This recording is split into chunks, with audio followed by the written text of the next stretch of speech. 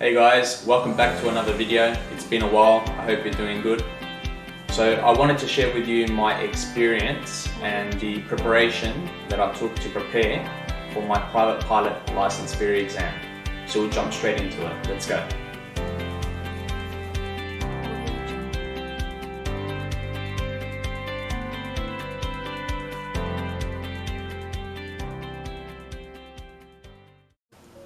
Alright, so we're going to cover a few questions that a student pilot might have. The first one we're going to cover, is the theory exam hard? I wouldn't say it's hard. It can be challenging because you're studying a range of different topics. However, if you set yourself a good timetable, you put in the work, you put in the time, you'll be fine.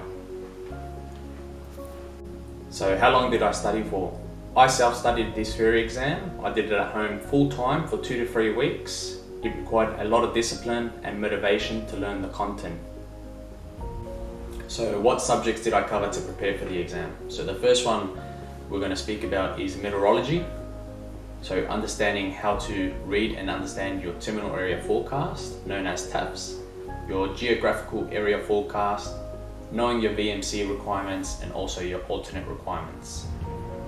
Navigation, so understanding your 1 in 60s, making sure you know the formula, which is distance off track times 60 divided by distance traveled.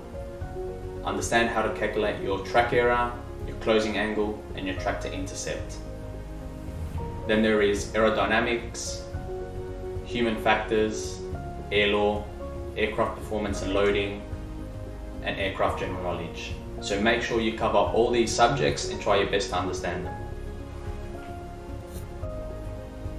So what materials and resources did I use to prepare for the exam? So I used the Bob TAIT books, which were excellent. The first one I'm going to show you is the RPL theory book.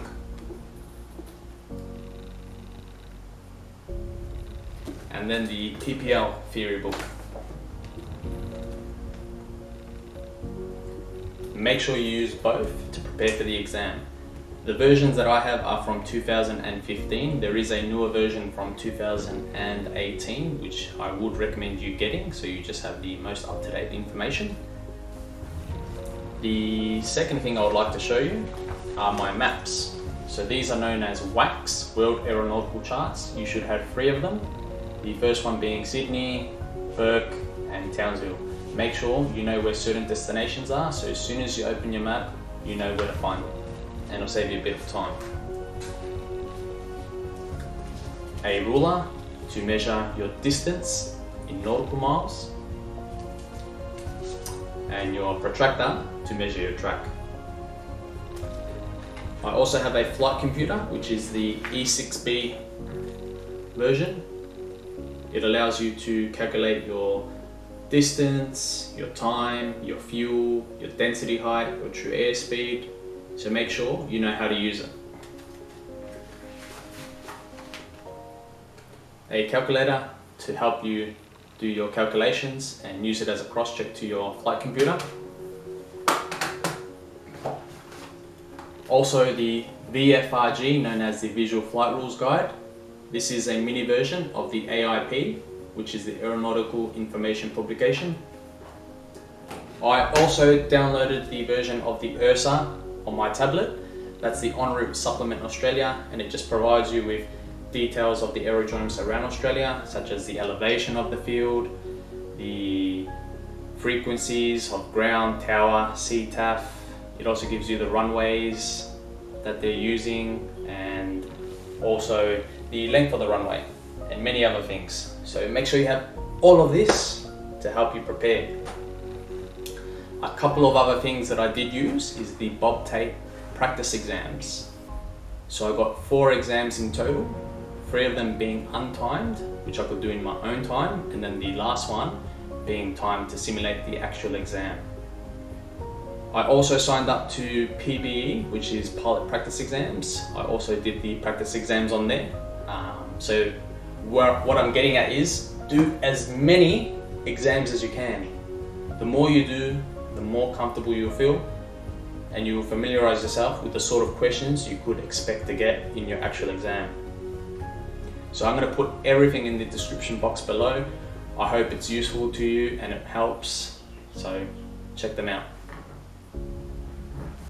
So my tips for you would be, have the right attitude, enjoy learning the content, have fun with it, and don't put too much pressure on yourself. Set yourself a timetable and also a goal of when you would like the exam to be done by. This will help you maintain your motivation and the discipline that you need to study the content. Cover all subjects until you have a very good understanding of it. If you don't have a good understanding of it, go back to it and focus more on that. Focus more on what you don't know than what you do know.